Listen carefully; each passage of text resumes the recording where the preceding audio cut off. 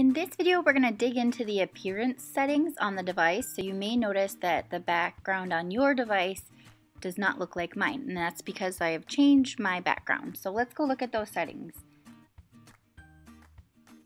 Again, to get to settings, I can either select the app icon, or I can go down to the battery and time location and get to settings that way as well by clicking on the settings icon.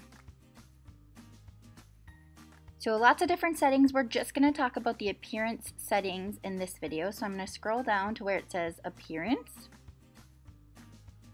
And the first thing we're going to go into is the wallpaper. So I'm going to click this here. And here's where there's a lot of different options to change the background of your screen. I went with a solid color because I felt like the apps showed up more clearly on the solid color. Your students are going to have the ability to change their backgrounds on their devices. If they find this setting, they'll be able to do it. So good modeling and rule setting around that. When is an appropriate time to change your background? Do you need permission to change your background? Things like that. And for teachers at the beginning of the year, this is going to take some time to set up on each of your devices. So perhaps check in with your media director and see what the best process is for just getting all of your devices set to the background color you want, including many of the other settings that we'll go over as well. The next setting I wanted to go over is the Show Home button. So anytime you see this little admin icon, that means that you do not have a choice whether this setting is on or off. We've turned it on at the district level for one reason or the other. If it is something that you're not sure why it's on or you have questions about, you can always reach out to me and I can figure out why that's a default setting that we've got turned on. But this one in particular, Show the Home button, allows students when they're in Chrome, so I'm just going to pop into Chrome quickly, they're going to see this little home icon up here. And what that allows you to do is to, anytime students click that home icon, it takes them to a certain page that you've set up. So I have it set to Seesaw. Anytime students want to quickly get to Seesaw, they can click that home button, but you can set that home button to any website you want. So if there's a website you have students visit frequently, you could set the home button to that website.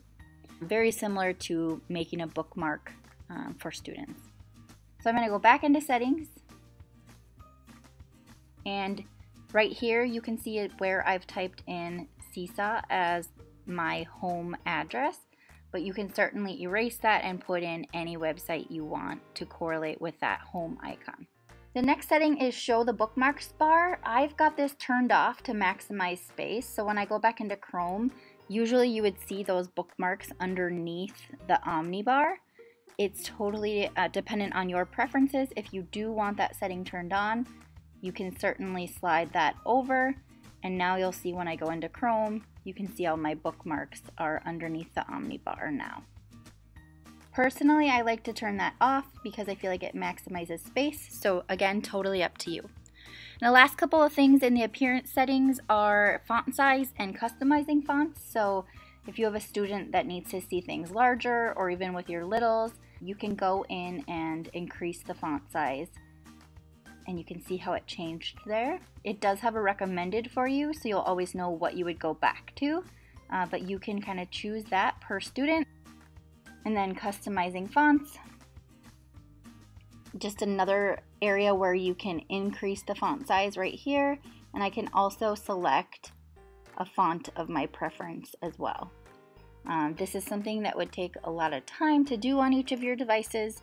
So again, thinking about this before the start of the school year and deciding if this is a setting you want to change on all of your devices would be good.